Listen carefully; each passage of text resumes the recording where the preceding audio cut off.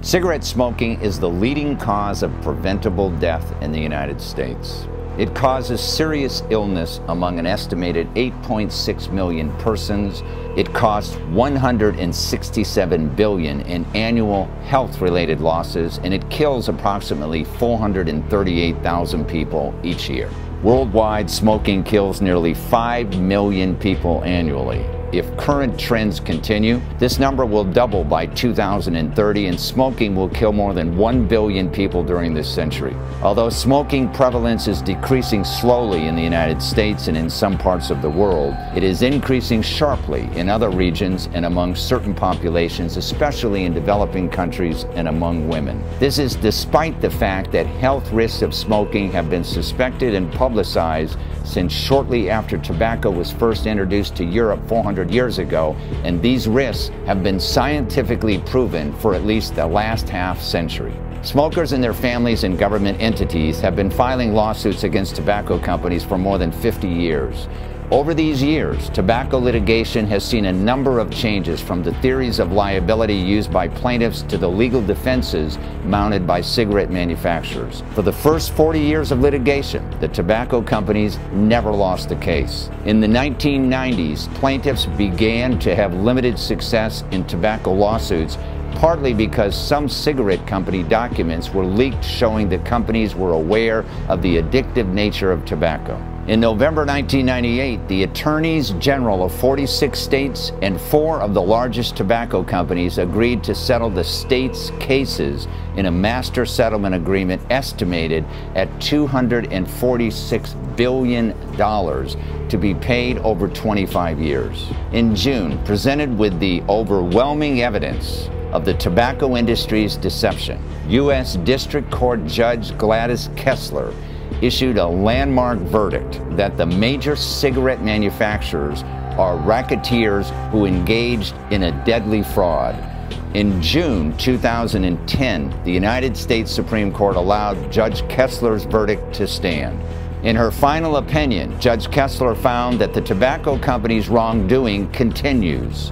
Their continuing conduct misleads consumers in order to maximize defendants' revenues by recruiting new smokers, the majority of whom are under the age of 18, preventing current smokers from quitting and thereby sustaining the industry. Defendants have marketed and sold their lethal products with zeal, with deception, with a single-minded focus on their financial success and without regard for the human tragedy or social cost that success exacted. Today, the Insider Exclusive goes behind the headlines in Tobacco Secrets Exclusive to examine how Steve Scheller, founding partner of Scheller PC, successfully devised an ingenious theory used by Judge Kessler to go after the tobacco companies, claiming that the cigarette companies knowingly defrauded consumers and sought an injunction regarding light or low tar and nicotine cigarettes. Steve focused his arguments on state consumer protection statutes, and knowing that the health issues of each individual would make it impossible to create a class action lawsuit, but still wanting to bind groups of people together in their effort to punish the tobacco industry for its fraud, he instead went after the tobacco companies for consumer fraud on the notion that consumers did not buy the kind of product they thought they were buying. Plaintiffs in these cases alleged that the tobacco companies advertised light cigarettes as being healthier and safer than regular cigarettes, when in fact they are no safer than non-light cigarettes. In fact, 60% of smokers believe the terms light and ultralight refer to low tar, low nicotine cigarettes. More than 160 countries have signed the World Health Organization's Framework Convention on Tobacco Control, which prohibits the use of descriptors that may create the false impression that a particular tobacco product is less harmful than other tobacco products. Research proves that light cigarettes deliver the same amount of tar and nicotine and carbon monoxide to smokers as standard brands, partly because testing machines do not burn cigarettes the same way cigarettes burn when actually smoked by a person. Steve's efforts resulted in a record-breaking $10 billion decision in Price versus Philip Morris in 2003, earning Steve the title King of the Light Brigade. On December 28, 2010, the Minnesota Court of Appeals ruled to allow a lawsuit to proceed that claims that manufacturers of Marlboro light cigarettes misled smokers by marketing low tar as a healthier form of tobacco. The lights frauds could be the largest fraud perpetrated on consumers in the United States. The United States government took up Steve's discovery of key documents and strategy and sued the tobacco industry in Washington, D.C. And on June 22, 2010, the United States Food and Drug Administration took action to end one of the deadliest consumer frauds in history. It banned the use of deceptive terms like light, mild, and low tar in the marketing and sale of cigarettes in the United States. Steve's dedication to righting wrongs is ever present in his life's work, and because of that success and dedication he has had in the halls of justice, he has been continually asked to help some of America's most powerful people in making a positive difference, from Secretary Hillary Clinton and former President Bill Clinton to the 45th governor of his own home state, Pennsylvania, Governor Ed Rendell. I wanted to take this opportunity to thank Steve for what he does in the public sector. Of course, first and foremost, he's a great lawyer, he's a great family person, he runs a terrific business, all of those things. But Steve loves politics, loves government, understands that with all its warts, it's the only way to get things done, to make real change happen in this country. But he just doesn't pontificate, he just doesn't sound off about what needs to be done. He puts his money where his mouth is, and he puts his energy and his work product where his mouth is. Hi, I'm Steve Murphy, and this is the Insider Exclusive, live from Philadelphia, Pennsylvania.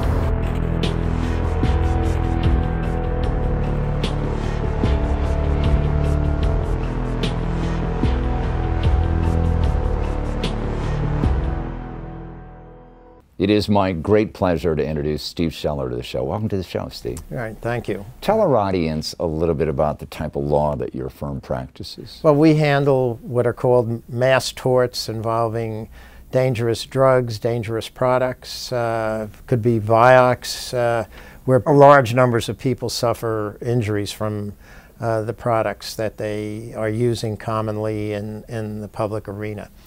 And we also handle class actions with the goal of gaining benefits and protecting as many people as possible. Our goal is to put a stop wherever we can to corporate greed and misconduct, and to help people who are in need, who usually can't get the kind of assistance we're able to give them.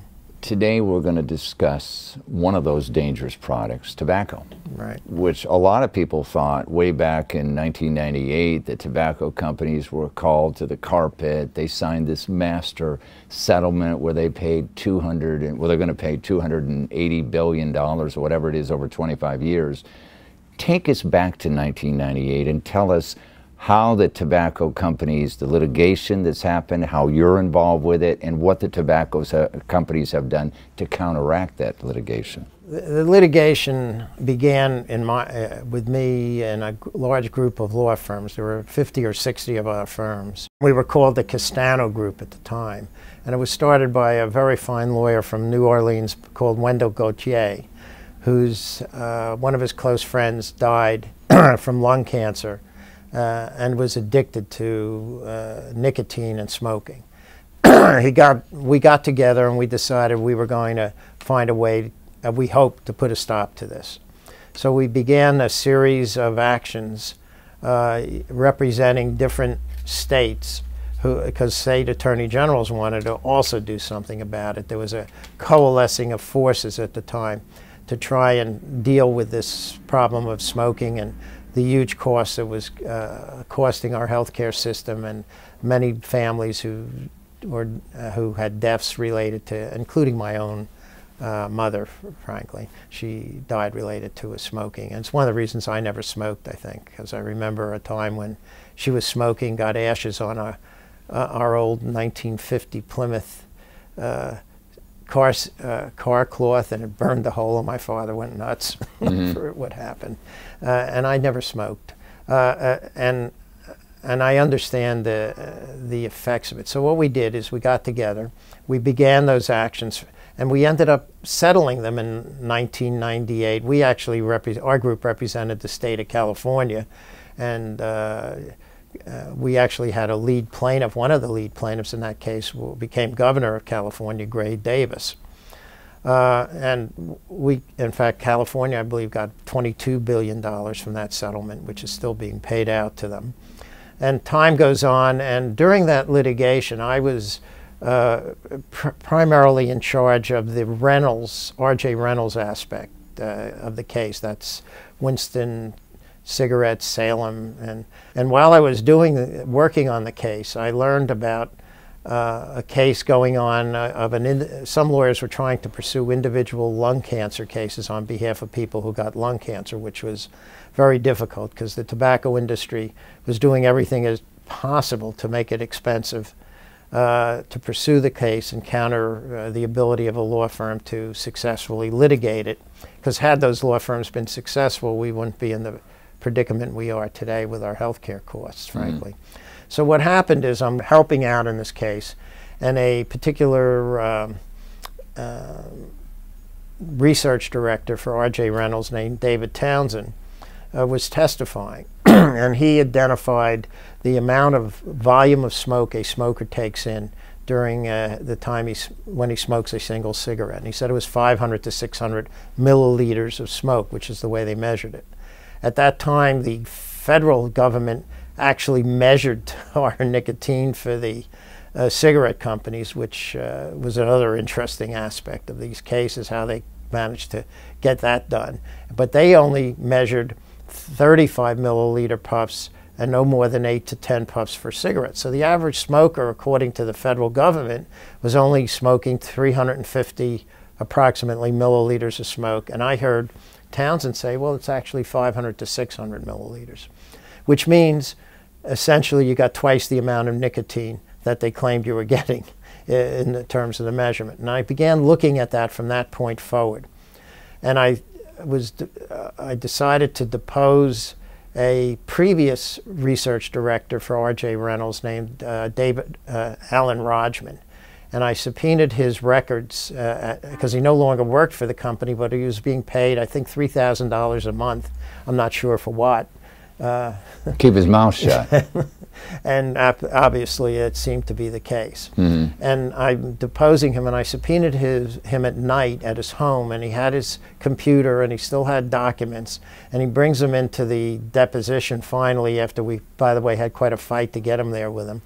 But he hadn't, and I stopped the deposition and began fumbling through 9 boxes of material. Now in those days we didn't, and this is 1997, and I found a document that he had prepared outlining what I call the light cigarette scam, which is probably the biggest scam that's ever been perpetrated on our citizens.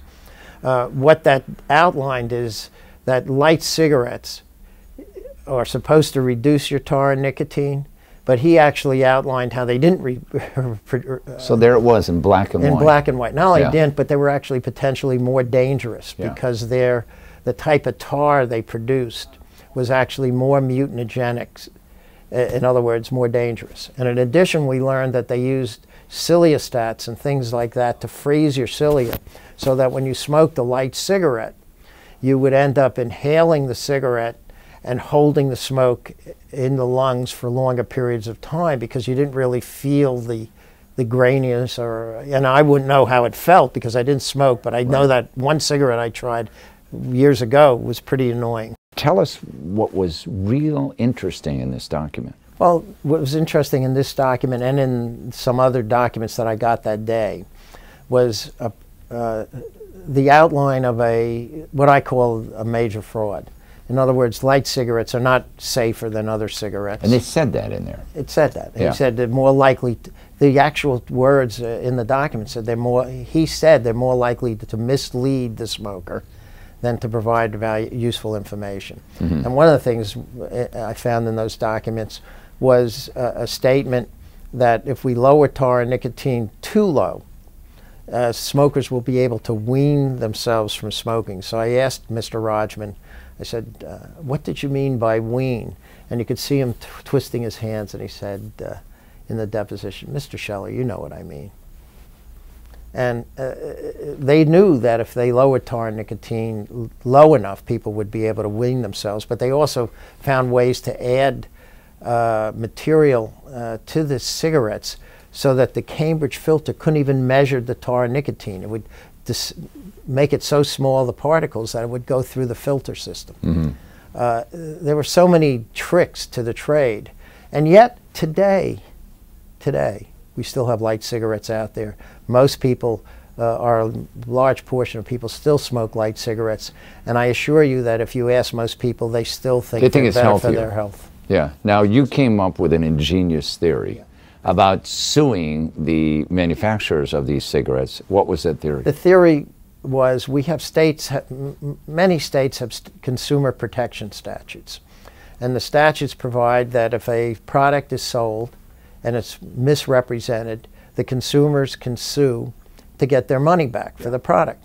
So instead of suing for a health care claim, we decided why not try class actions to get the money back for the cigarettes that they paid for. I thought that was very smart, because what you're saying in essence is we agree that smoking is bad, but people are buying, consumers are buying these cigarettes because they think they are less bad, and you're lying to them. Right? That became it. And we lined up groups, lawyers in different states to work with us. One of the states, for example, was the state of Illinois, and we got a law firm, Steve Tillery, and I went out to St. Louis to argue the case with Steve to get it class certified. The judge who heard the case certified a class, which is very important. That means we can sue on behalf of all smokers who've smoked. In that particular case, it was Marlboro Lights cigarettes. And for all smokers of Marlboro Light for the state of Illinois, in the state of Illinois. The judge certified the class. It's been battled. The case ended up with a $10 billion verdict, which got overturned in a strange and suspicious manner, in my view, by the Illinois Supreme Court. I understand that the case is still going on now. It's been revived, It's been revived, and they're trying to because supposedly the Illinois State Supreme Court wasn't given all the information they needed to make a decision. Now you have a similar case going on. There's a similar case going on in Minnesota, isn't there? There's a case that we have as a class certified for the state of Minnesota. That's up in the Minnesota Supreme Court, where the tobacco industry is trying to have that certification reversed. Now, as a result of your ingenious theory, the U.S. Department of Justice has taken a lot of this information, and I think it was in July. They pursued their own case using my theory. They won't, frankly, they won't say it was my theory, but it is, and the material that we collected. And they've successfully been after the tobacco industry on that.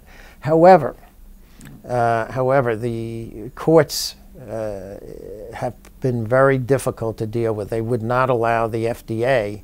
Really, the FDA should treat tobacco as a drug, and require certain disclosures and take steps to eliminate certain aspects of what chemicals they put in. They're trying to do that. Right now, there's a fight over the labels. They're trying to put labels on the cigarettes, pictures of what they look like, and now some courts have said, well, you can't do that. The tobacco, it's interfering with freedom of speech. This has become the new game. There's always a new legal theory so they can continue to sell the dangerous products. And the interesting thing is that why we're doing this show is that in 1998, this is one of the myths, that smoking and the tobacco industry had been curbed. It has not, has it? No, it hasn't. I'm very sad to see. You just go outside my building and you see people addicted to cigarettes taking breaks and smoking cigarettes. The health care costs and the cost to the taxpayer are immense. How do we change things, Steve? The way I've been trying for years. I know you have. And sometimes, I sometimes start to wonder, do I need an antidepressant, which I wouldn't touch with a 10-foot pole, because they're particularly dangerous. But I think the way we change things is we stop lying to ourselves and we put a stop to these misleading representations. Allowing them to sell these things deceptively. Yeah. We put a stop. Yeah. We make truth. You know, I think it was Justice Brandeis or Cardozo said sunlight is the best disinfectant. Mm-hmm. And right now, truthfulness is the best disinfectant that I can think of. And also recovery for smokers. In other words, right now the only place you can really collect on a personal injury case for smoking is Florida. Mm-hmm. They have some very diligent lawyers did something. That's the only state in the country that I know of, you know, other than the Attorney General's cases. And now my light cigarette theory, they're trying, you know, it'll take another generation probably before those cases will bring fruit back to the taxpayers. Well, the Insider Exclusive thanks you for all of your efforts, and we thank you very much for appearing on this show, because what you're doing is of benefit to every American. Thank you. Thanks for joining us. You can get more information about our guest and the issues at insiderexclusive.com.